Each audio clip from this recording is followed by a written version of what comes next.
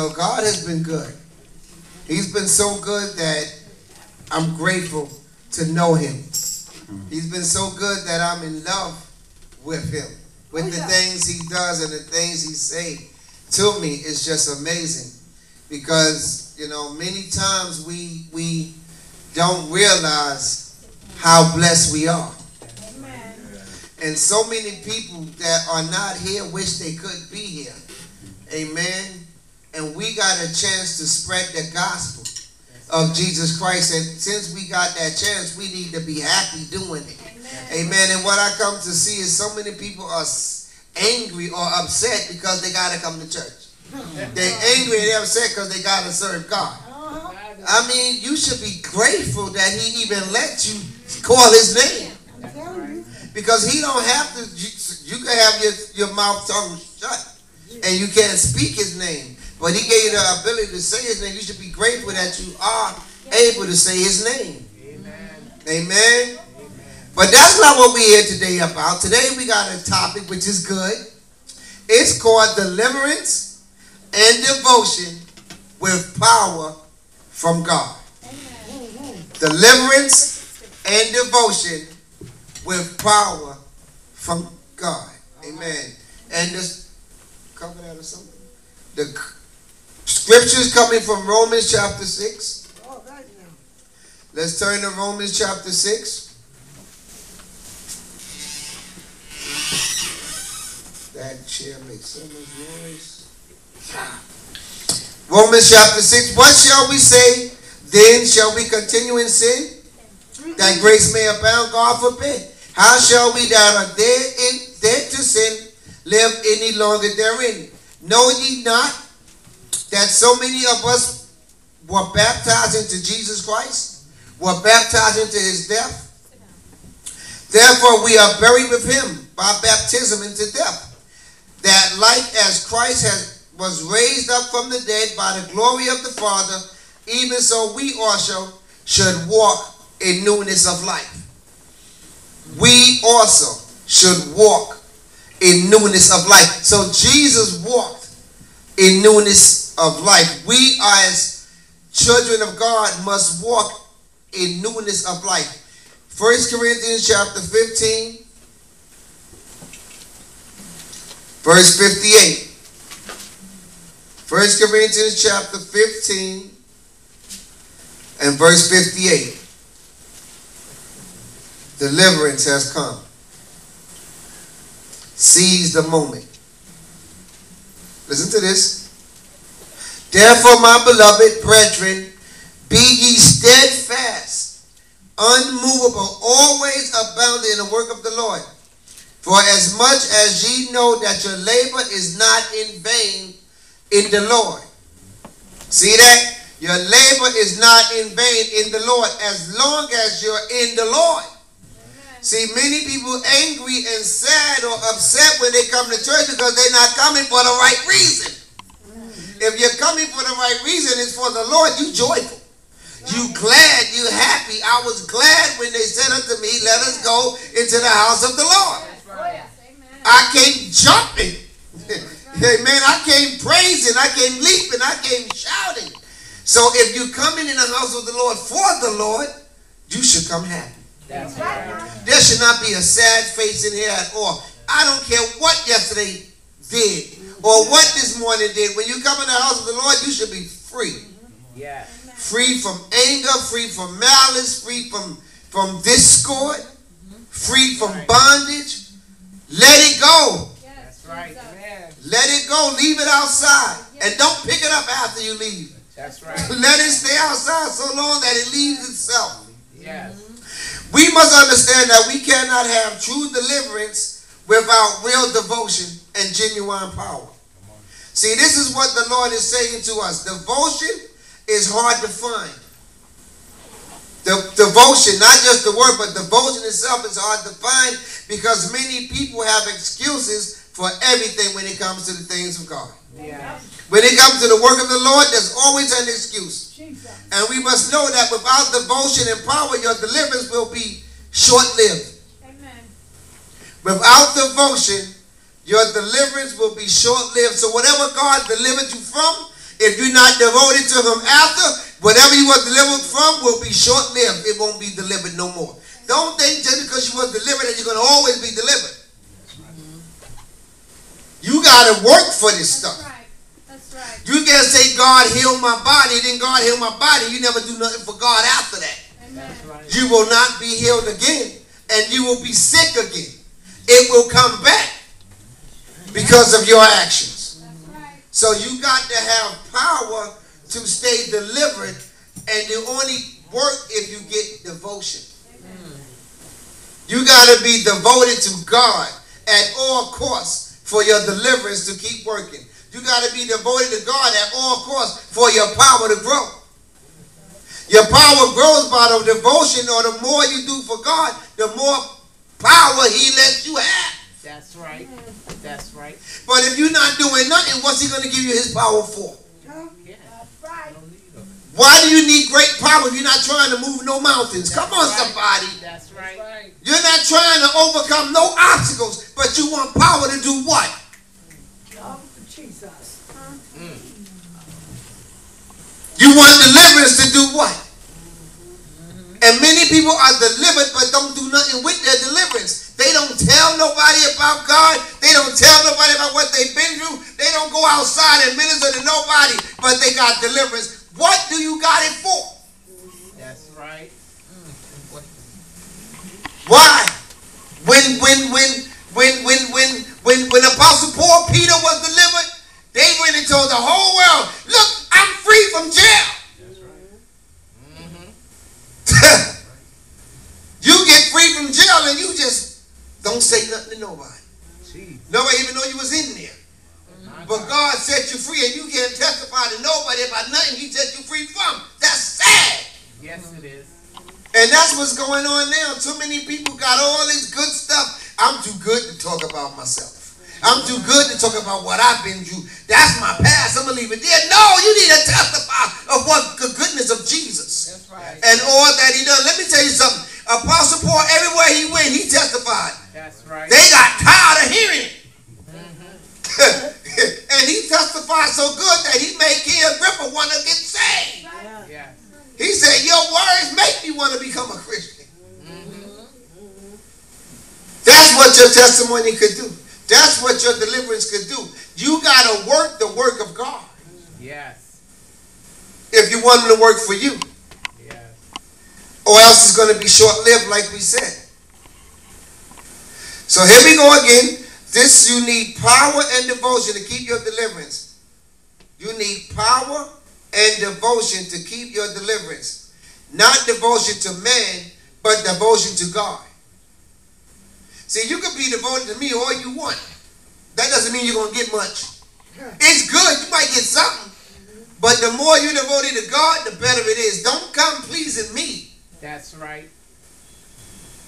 Don't come pleasing your pastor, your bishop, your apostle, or whoever they are. That's right. Because they can't pay you for your services. Come on, somebody. No, they can't. If you want to please someone, please God. Now, now being obedient is pleasing God when you're obedient to them. But don't think you coming here for me. That's right. Don't say I'm going to do this for me. Because I don't want God's glory. Say you're going to do this because God set you free. You're going to come because God gave you a word. You want to preach because God did something for you. Don't say you want to do it for me. That's right. Do it for God and yourself. Right. And that's what they've been trying to teach people. Many people put their eye on man and not God. No, don't try to be a people pleaser. Be a God pleaser. That's right. Be a God pleaser. That's right. It's God that gives you the power and deliverance to all. This is, all right, we said that the first official sermon from God through me to you in this place. And it's real sad that many after today will not be devoted to ministry as they should be. Amen. Even though we preach, many are still not going to be devoted after today. They still going to have an excuse. I can't make it. I can't do this. I'm too scared. It's okay. You know what I've learned? if you want to really do something to get a blessing, go on the trains and preach. That's right. Go on the street and give out tracts. That's right. Go to the library and give out tracts. Go to the hospitals and talk to somebody about Jesus. And I guarantee you your house will be better than it was when you left. But if you don't, you have all this free time. And instead of going out there giving people a word of encouragement with your free time, you're sitting there and watching TV. I mean, really, you need to be doing something for God. I don't say all day long, but think about it. If you don't have a job, go out there and have a job with God. That's 8 hours giving out tracts. That's right. You'll be surprised how many people you can help. That's right. That's right. There's always something to do. Carry tracts in your pocket. That's right. Don't just have a wallet, have a tract and a Bible and everything else in your pocket. And whenever you come up to somebody, tell them about Jesus. That's it. Tell them about, listen, you can even be so good and go to McDonald's and sit there and say, do you know, could I tell you a story? That's right. Do you know 10 years ago I was doing this and now I'm not doing this no more because I met this man named Jesus, and when I met Jesus he set me free, and don't you know he can set your family free? Tell them your story. All your brothers and sisters are saved. Tell them that. Tell them that. Tell them you got a church. Tell them you're a pastor now. That's right. You know how many people want to hear a nice testimony while they're eating McDonald's or Dunkin' Donuts or something in there? They just waiting for a word. And you got a good word to give, but instead of giving it, you hold it to yourself. I'm ashamed to tell them. Don't be ashamed.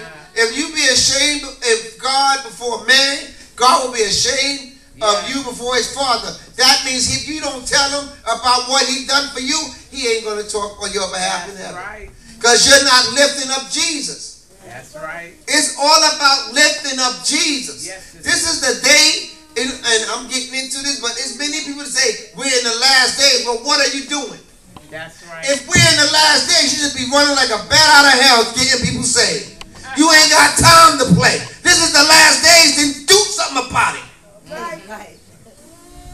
Do something about it. If I knew, oh my God, look at this. If you know this is the last day on earth, what you gonna do? Something bad.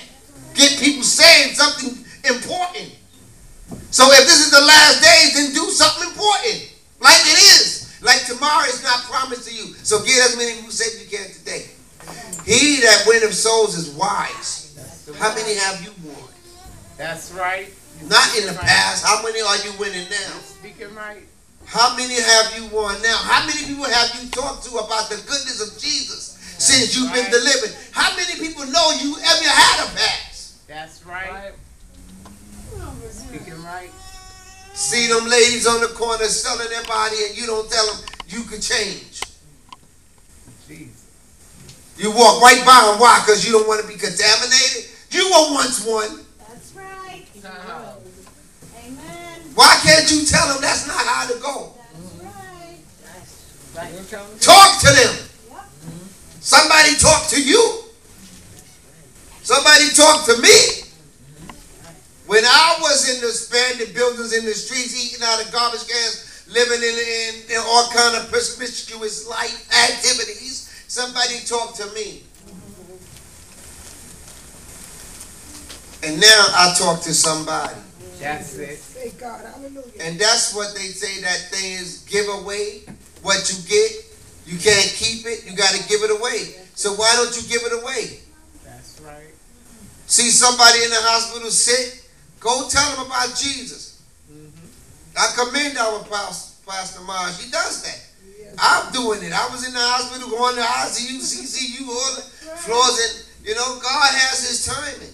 Yes, he does. But that's everybody's job. That's everybody's job. Not just when you feel like it. When you don't feel like it, that's when you should go. That's right. I ain't got no car fare. God will provide. Yes, he will. God will provide. You just got to trust God. Budget your money. Say, all right, I might have $5, so today I'm going to use this $5 for car fare to go to the hospital to pray for somebody. Instead of getting chips and popcorn and candies and blowing yourself up, use car fare to help somebody know the word of God. Bless the Lord. It's real. Yes, it is. And in 2016, we need to do more of evangelizing. More street ministry. It's not good.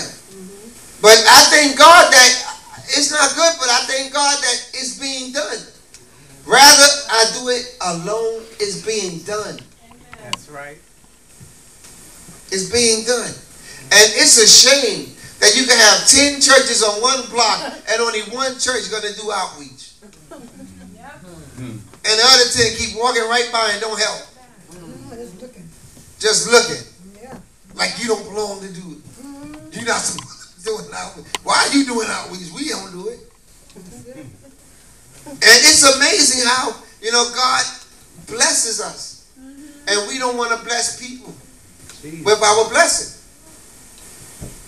Amen? Amen. This is important to know. Amen. See, but because they were given power, and the power is for you all to stay delivered from hell and the bondage of the devil.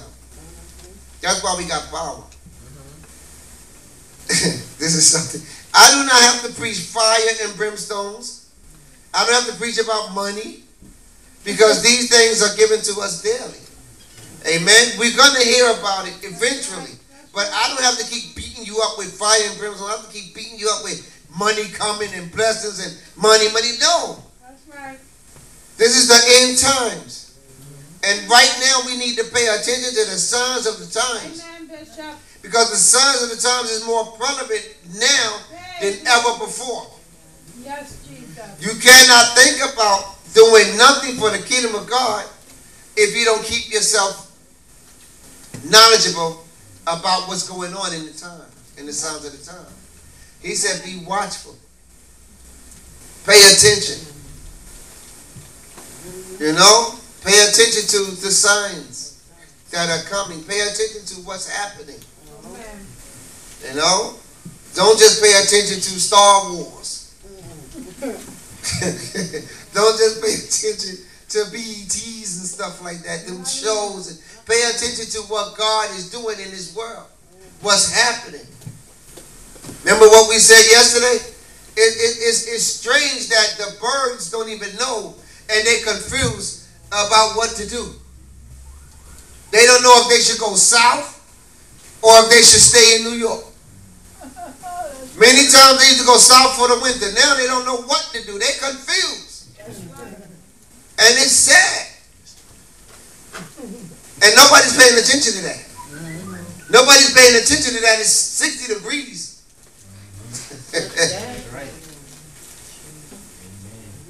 What they said on the news, they said this one snowstorm amounted to like so many over that's supposed to happen in the summer. It all happened in one day.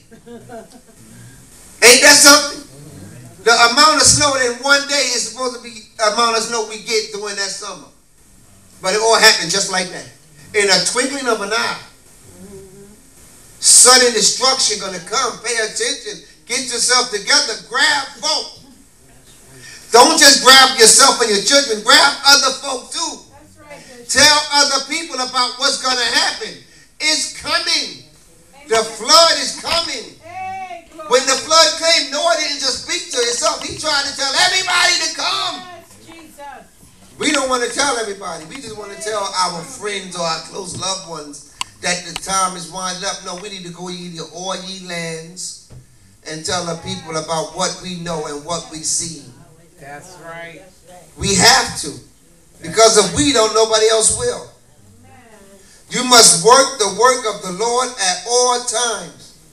He freed you so you may tell someone else about what He has done for you.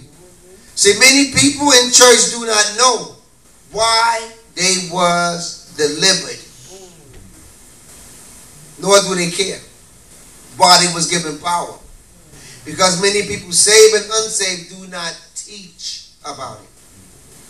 Amen. Many people saved and unsaved do not teach on the importance of power and why we have it. So deliverance is given to us so we may devote time to telling people about the person that set us free. That's right. You got that? Deliverance is given to us so we may set time and be devoted to telling people about the person that set us free. God is saying we need to tell people about our freedom and our deliverance. Instead of talking about everything else, we need to be real with the truth that God saved us from sleeping in the streets, eating out the garbage can, prostituting our bodies, selling our food stamps for crack and other drugs. See? Nobody want to talk about that. That's sin. Nobody want to talk about that kind of sin anymore. You don't see the preachers talking about people that used to sell their food stamps for drugs. Yeah, we did. But we don't do that no more. But when we see somebody that's doing it, we laugh at them or talk about them. But don't forget where you come from. You used to do it too. Especially them booklets, 7 for 10. Y'all don't know. But it's sad that the people get saved and got on 18,000 different roads that they can't come down to the person that's still trying to make your ends meet by selling their food stamps. But then you can identify with them because you don't live there no more. And that's what's sad. You all the way up here and you're not helping them that's still down here. And that's sad. And God is not pleased. And he's going to strip them people down to size. He is. Because people don't want to tell the truth no more. They preach about everything but sin. Amen. That's right. Homeless people come, they don't tell them how to get in the shelter. They just tell them how to give an offering. If you give me this, God's going to give you that. But you ain't give them an address to a shelter or a soup kitchen or somewhere to get food. That's right. These are the things we're supposed to do. We're supposed to help people recover what they lost. So it's our job to show them, what do you need? What can we help you with? What do you want from this hospital? And then afterwards, what can you give in service to God to help us help others? But if you're not helping nobody, nobody's going to want to work with you.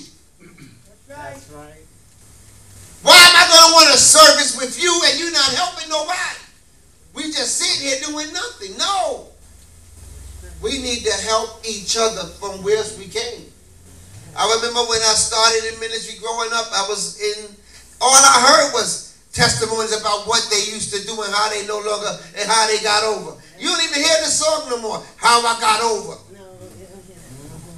My soul sits back and wonder how I got over. Yes. Those songs are obsolete. Why? Nobody want to talk about how they got over.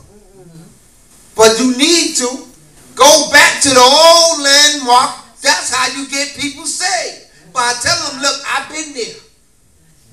I used to do that. I used to have no bank account. I used to beg for change on the corner. I used to pick up cans and bottles. But when I got a head on my shoulder from Jesus Christ, I've learned that I could go to work. I've learned that I can use my money for the righteousness of God. I don't have to buy drugs no more. I don't have to buy crack no more. I don't have to lie and steal no more. I don't have to cheat no more. I can live holy now because I learned how from the Bible and from God. And if you sit up under me long enough, I will help you learn how. But they're not preaching that. They're not teaching that. And this is what the church needs. This is what the people need. The people need somebody to come down and sit next to them and tell them, I've been there. Don't beat yourself up. I failed plenty times. I made mistakes. I went back once or twice. But I never stayed back. So you might have failed, and you might feel useless, you might feel worthless, but you